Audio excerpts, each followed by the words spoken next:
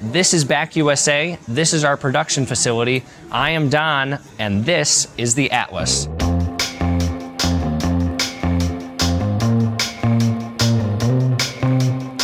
Now let's take a look at everything that comes in the box. You'll find the quick start guide, charger, stylus battery, a checklist of items included in the box, insert for how to add the stylus battery and tether, and the Atlas. We've seen everything that comes in the box. Now let's take a deeper look at some of the actual features on the Atlas. Here you'll find the rotatable camera, small light sensor, and the speakers. And here you'll find a convenient spot to store your stylus.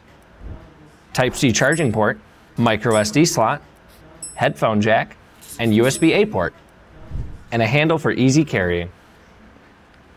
We've taken a look at the packaging and the device. Now we're going to skip right over the out-of-box experience from Windows 10 on your demo and go right into a desktop customization. Here you can easily switch back and forth between tablet mode and desktop mode. Here you'll find your network settings. Type Bluetooth in the lower left-hand search bar to pull up the Bluetooth settings page. Here you can connect and disconnect to any Bluetooth devices.